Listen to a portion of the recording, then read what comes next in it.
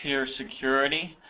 We're going to go ahead and do a webinar on Frontier Video in depth. We're going to build on the last webinar I did, kind of use some of the same PowerPoint slides that I had done in my last webinar last month, but actually want to get into the application itself and look at some real-time transactions. So I'm gonna be kind of a little bit all over the place because I'm going to be going into different parts of the Frontier Video system. So I'm going to go ahead and start off. During the webinar, you're going to notice alarms popping up in this bottom right corner here. I have the Frontier alarm pop-up enabled in the system. So basically what's going to happen is I've defined video pop-up alarms on cameras for motion.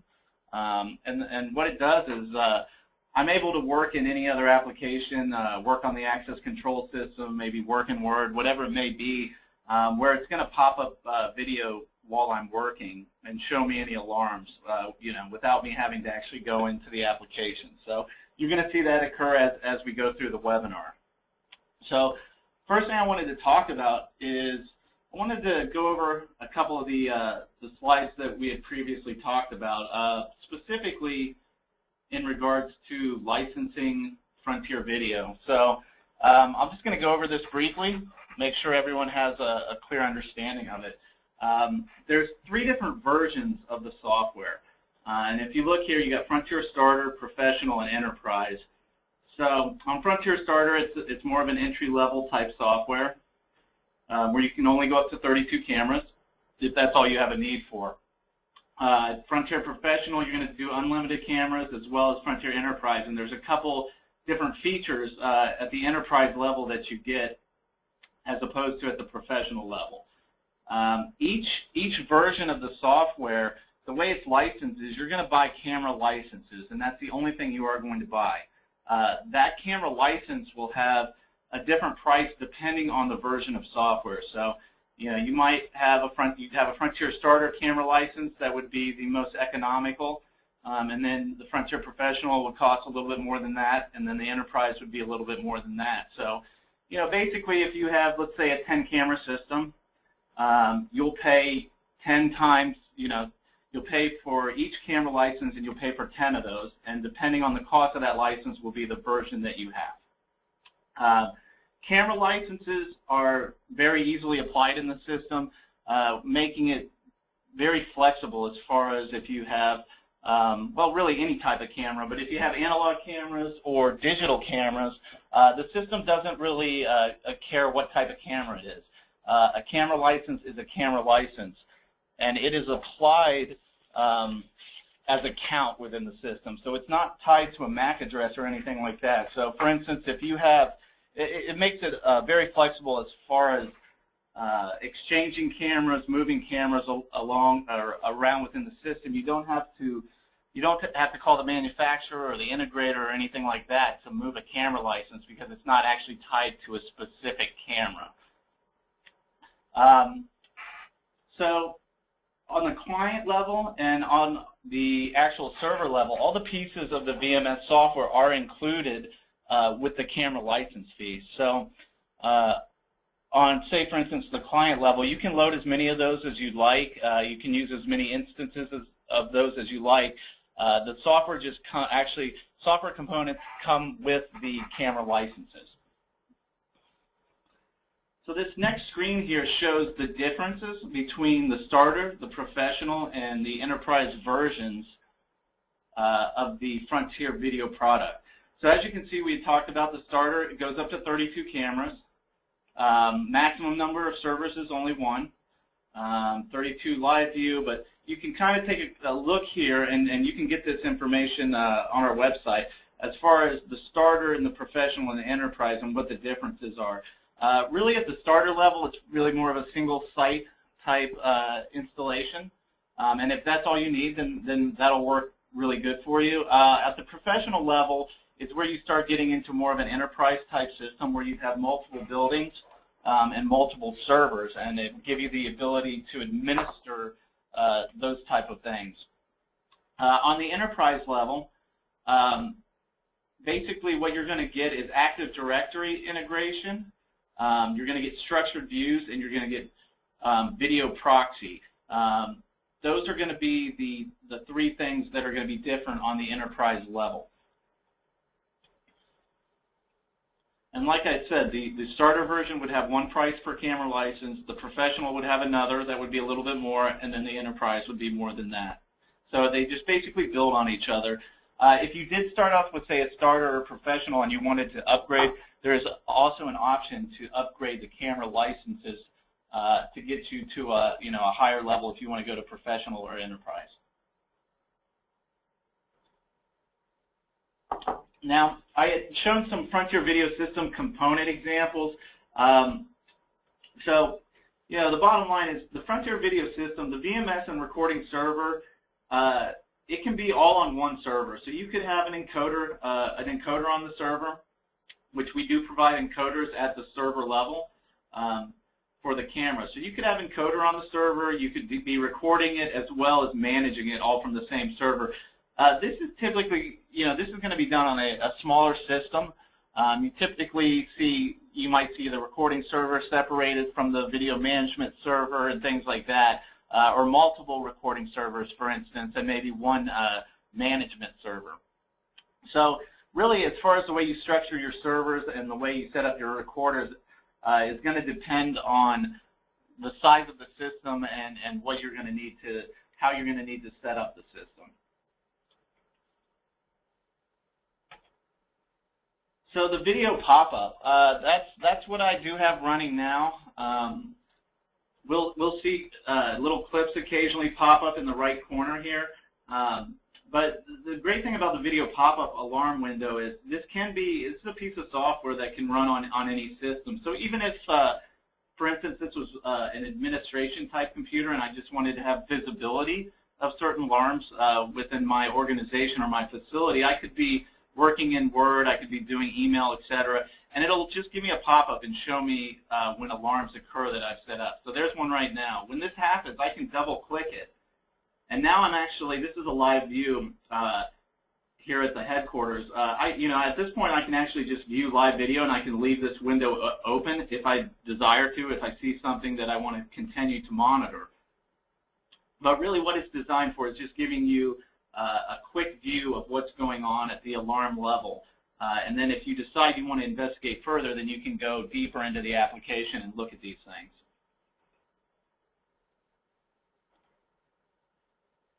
The next thing we want to talk about is the alarm client. So the alarm client is going to be where you're going to do most of your monitoring from if you're monitoring the VMS system itself. And this is a place where you can go and monitor live video as well as go back and look at recorded video, export video clips, and things of that nature. So I'm going to go ahead and minimize this and bring up the alarm client and go through it, and we'll take a quick look at some of the things within the alarm client. Let me close out Frontier real quick here.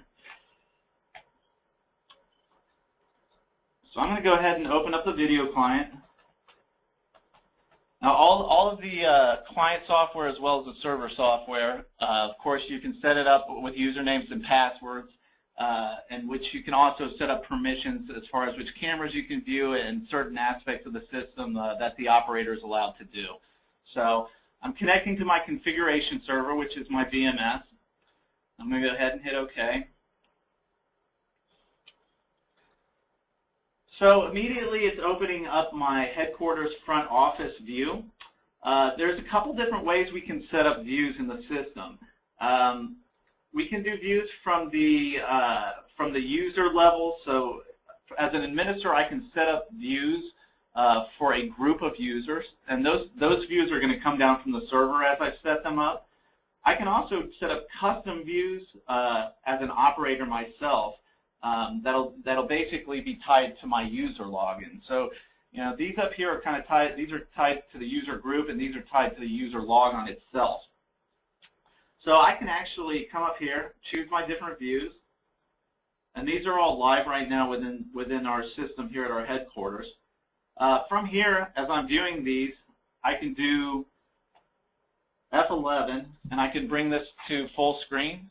to view. Of course, I've still got my video pop-up going as well down here. So this is giving me a live view, as well as going to give me visibility of alarms as they occur within the system.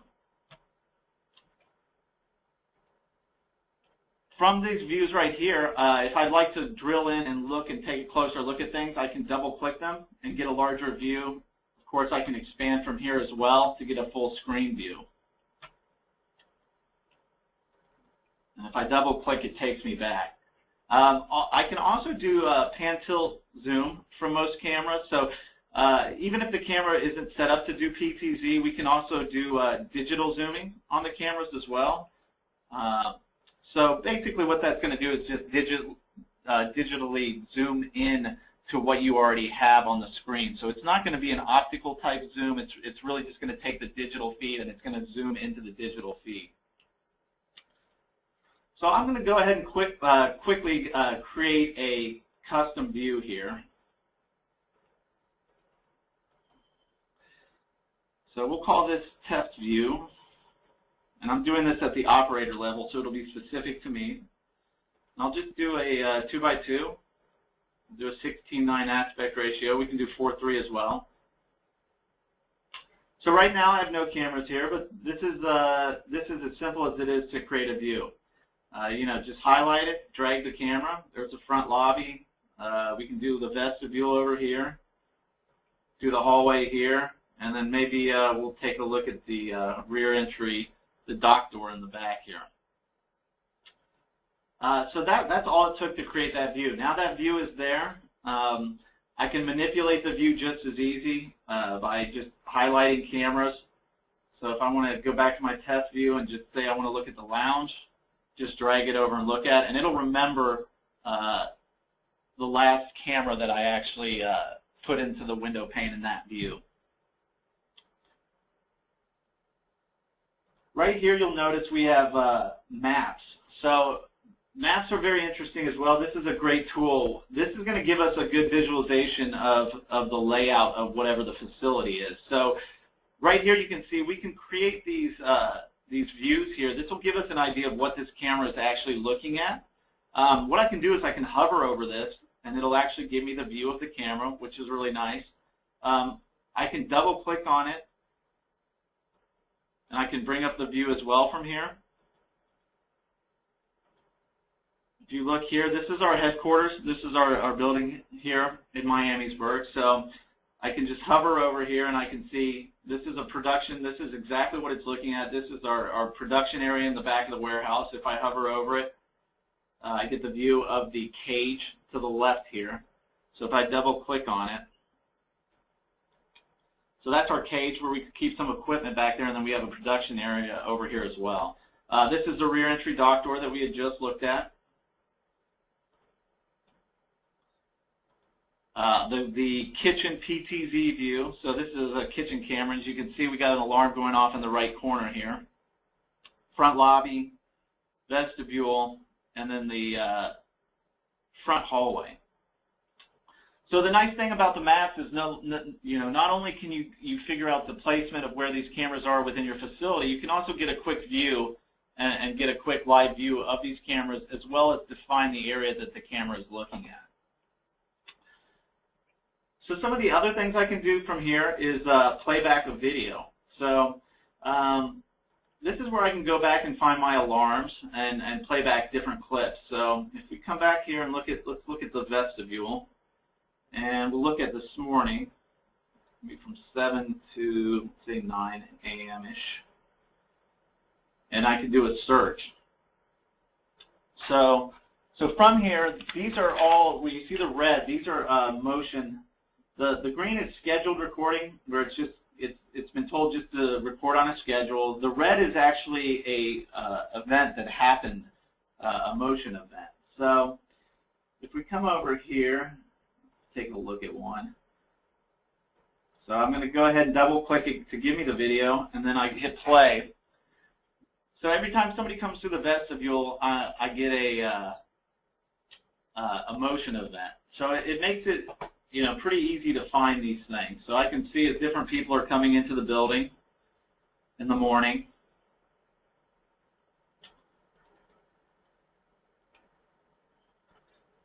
Now I can also, from here, I can start to do things like zooming in digitally, pan, tilt within my zoom. But from here you can go ahead and you can take snapshots.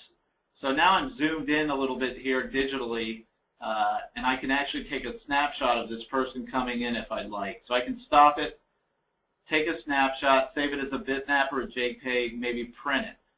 So if I save it as a JPEG, I'll go ahead and do that on the desktop here.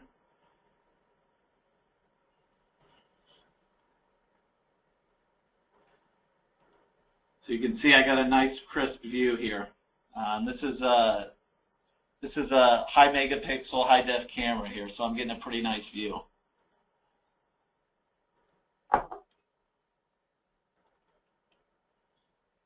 So I can also go back to, I can switch between live and playback. If I want to go ahead and choose a different camera here, I'll do a search. We'll actually see some transactions that are associated or very close to the same time as the first transactions we were looking at. So right here, I've got this set up for motion whenever anybody comes down the hallway from here. So if this was the clip I was interested in particular, I could go ahead and stop this clip. I could do an export from here. A couple different varieties of ways to export to file, to DVD or CD, or you can add your video to the queue if you're in an investigation type mode and you want to just create a queue with different clips in it. But if I go ahead and do it to file disk, call it test AVI, I'll save that. Now, when I export the clip, I can also include the standalone video player, which is usually a good idea. It makes it a lot easier for the end user. They'll have the player itself, and the file will always be able to be played on whatever machine they have. So I'm going to go ahead and play that AVI just to give you an idea of the quality.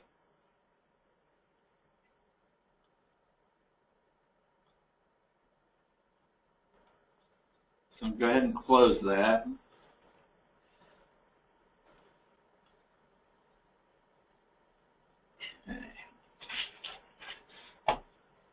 So I'm going to go ahead and do some to the queue here just to give you an example of saving to the queue.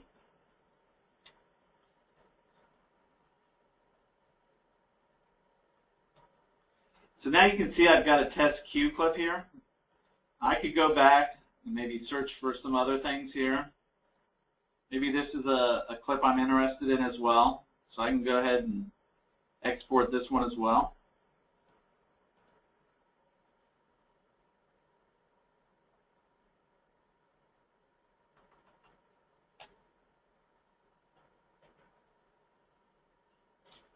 So now I've got a couple on the queue here, and this makes it a little bit easier. Now I can just come back here without having to go back and search.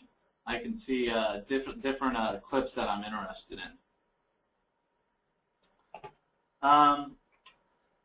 So I'm going to go ahead and close the client, and I'm going to go ahead back to my PowerPoint here. There's obviously a lot more functionality and things we can do within the clip, but I just kind of want to give an overview of the different modules here.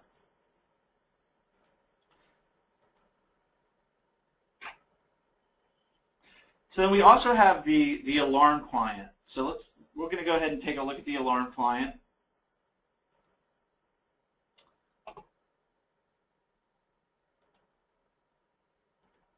So on the alarm client, I'm going to go ahead and add my server to it so I can start receiving alarms.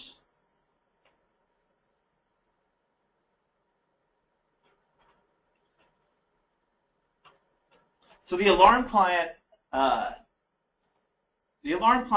is meant to be used basically as a monitor. So what we can do is we're getting very similar information on these windows here that we are when you see the alarm pop up in the corner here.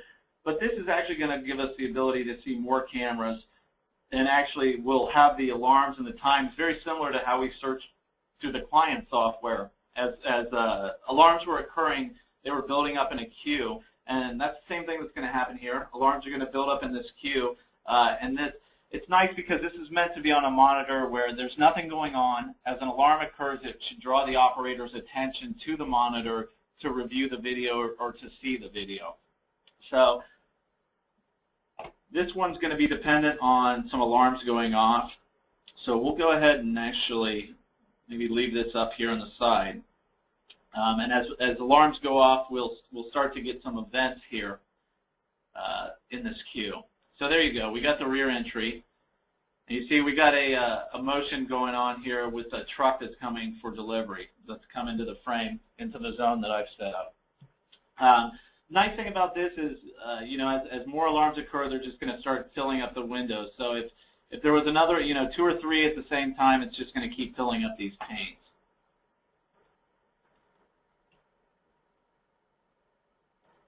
So I'm actually going to leave this open and go back to my PowerPoint, and then we'll let some things build up, some alarms build up there. So we talked about the alarm client as well as the just the client software itself. I think some of the other things I want to show you is going to be, we do have the ability to the web client, which is going to be very similar to just the standard alarm client. So if I open up a browser,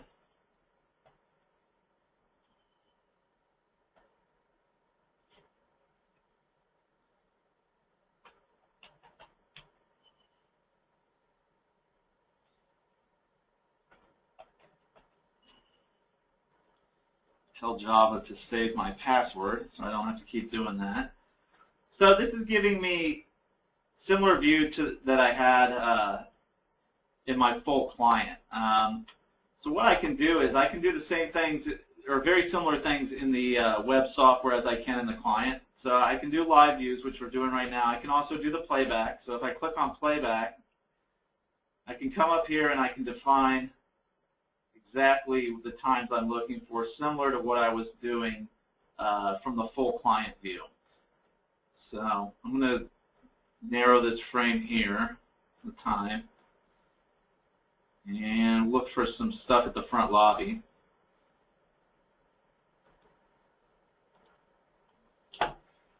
So now I can go in here. Now these are pretty much kind of the same transactions we were looking at before from earlier today. But I'm doing it from the web client. So as far as the web client, you're going to get pretty similar functionality to the full client, but not quite all of the functionality. You know, the views are somewhat limited here. We can set up multiple views from the live aspect. We have 4 different choices. So if we want to do something like this, you know, same kind of idea on the views here. The difference here is I have 4 choices. I can't define the views at this level. I have to just drag my cameras into these predetermined sizes or formats, and it will remember those settings. So I just drag and drop them over here, and then I'll be able to fill up these different views with the cameras that I have. And once again, I have the ability to go back and search for clips within these cameras.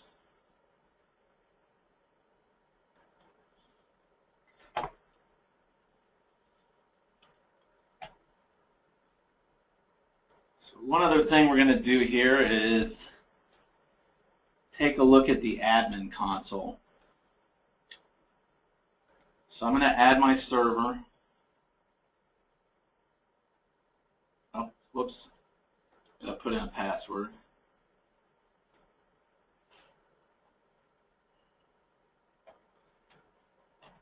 Oh.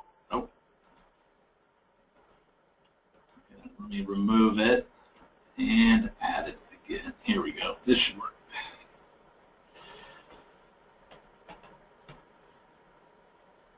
Okay, so the admin console is really going to be designed to give you visibility of the system kind of from a health standpoint. So if you look here, this is my only server I have running right now. It is doing my recording and it is doing my video management as well. The server address, the name of the server, version that it's at, license statuses, and then it goes through and shows you some of the attributes of the server as far as memory and CPU usage, and it's giving you a good idea of what's going on there. If you come over here, you can look at cameras. So these indicators, this green is showing us that yes, this is a scheduled recording. This right here means there's an alarm going on. This means that this is an actual PTZ camera. If you don't see the joystick, then it's not a PTZ camera. And as you can see, hallway's red, and then I got the alarm. On the rear entry dock, I do not have it designed for a pop-up right now. The volume is where I actually store my video. So I'm storing it locally to this server right now. And these are some of the events that are actually going on in the server. And this is going to show me actual real-time events as they're occurring. And these are basically showing me alarms and some type of health type statuses as well to do with my cameras.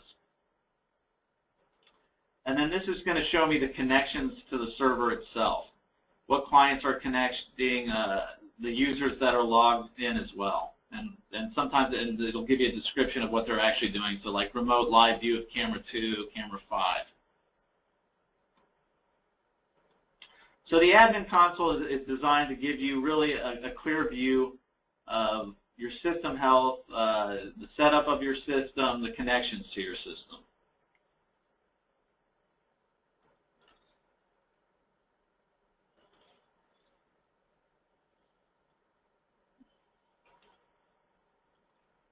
Okay. We also do have a mobile application for Frontier Video. I don't really have the ability to show that right now, but it's going to give you the ability to create live camera views. You'll actually be able to control PTZ cameras from here, view event-driven video and search for it, and do things like enable and disable camera audio and do snapshots and email those snapshots as well.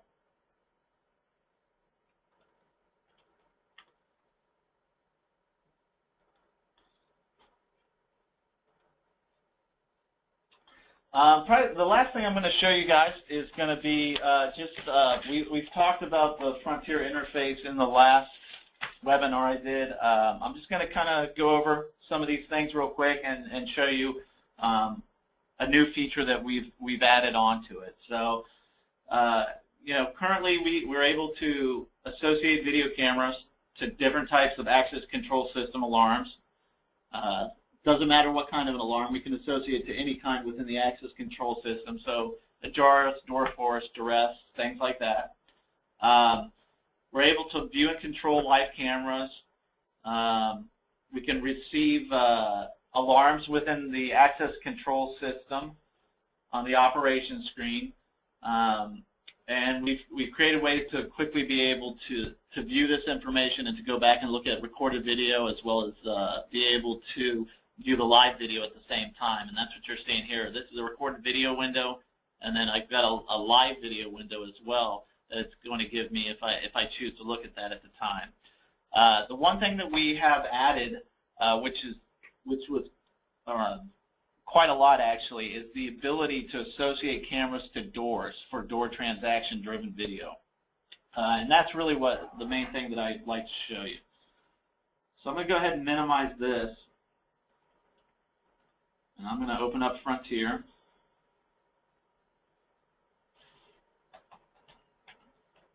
I'm going to log into the Frontier Access Control System. And if you notice, it opens up my windows in the same place to where it allowed for my alarm pop-up to kind of have its own little space down here without getting in the way of my alarm queue. If my alarm queue was over here, it wouldn't matter. It's always gonna show up above it. So what I'd like to show here is, go ahead and do a BOLO alarm.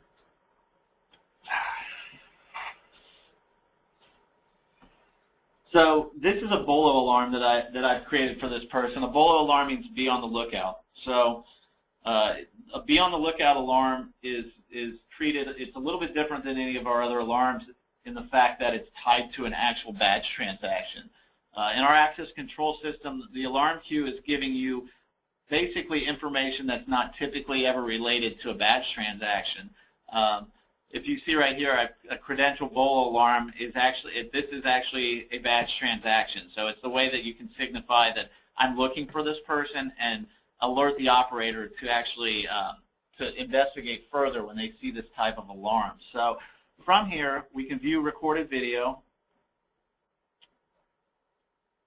And like right now, we're seeing recorded video. I can click this button. Now I'm seeing live and recorded. And this is that transaction I just did. So you see me presenting the card to the reader there. So that was driven from an alarm, particularly a BOLO alarm. I could do it, I can drive video from any type of alarm. So even on a COM failure on a building controller, I could do that as well. So if I had a building controller, or even just any type of a device on a COM failure level, I could associate a camera to that device if it's in the area, or maybe it's in a closet or something like that. I could associate that camera to it, and when it lost COM failure, you could bring up video and see in that room when it lost COM failure. So maybe, maybe somebody was in that room doing something, working on something else, and just happened to knock your controller offline. You'd have visibility of that. The feature that we've added is the ability to just have standard door transactions. So what I just did presenting this card for this transaction, this is not an alarm. This is just a door transaction. So what I've done is associated a video camera to this door. So all the transactions that go on at this door, because I've set it up that way, will associate video to that transaction. So if you look right here, I've got an icon, click to view event video. So I click that, and then I'll go ahead and open live at the same time.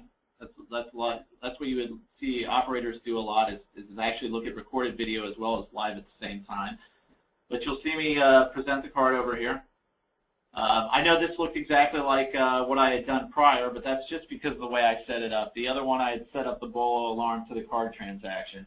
This is strictly just a card transaction.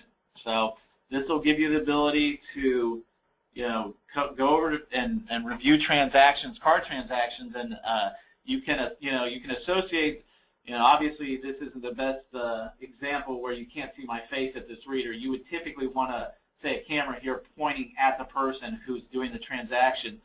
That way you could take that video clip, associate it with the existing image when that person was enrolled in the system, and be able to make a comparison to see if it actually matches. Some of the other things you can do here, so at this level, I can do a history of this particular credential. So if you look now, I've got a history of where this person has gone through, and I can tweak this in many different ways. I can look at more transactions if I want to, and look at less transactions if I want to. But it gives me the ability to go in and look at history of this credential. And if I have video, I can go ahead and select that. I'm sorry, let me go back. There we go. Actually, let me start over there. So I can go ahead and select that, click video, and now I'm looking at that specific video from that transaction. And I can do that with all the transactions that have happened at that door. And if I'm looking at the actual person level, this is going to be history for Mark Heinzman. This is going to be history for that credential. So if Mark Heinzman, if I actually had multiple credentials, this was going to give me all the different credential numbers, and I'd be able to look at all the things associated with that person and the credentials they've been using. Do something very similar at the alarm level, where I can do a view history on the alarm. And as you can see, very similar to the screen that we just saw at the credential level, where we have different alarm active activities or different instances of the alarm that we're able to highlight and go back and look at the video of when that occurred.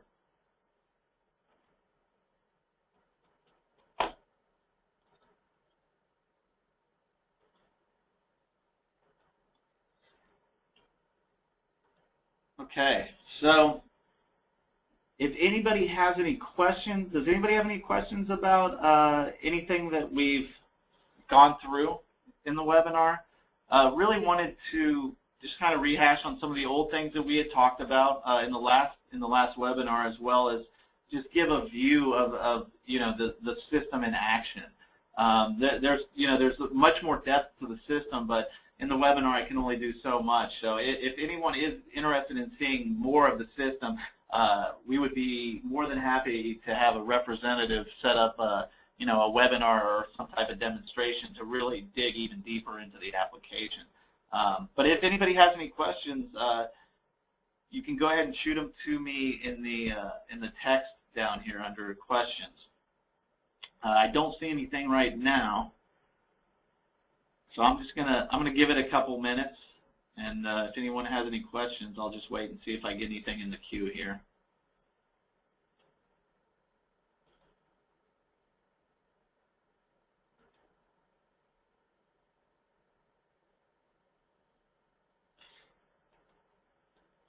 All right. Well, once again, if anybody is interested in seeing more in-depth demonstration on the video, we'd be happy to set that up. So, yeah, thanks everybody for your time today, and have a great afternoon.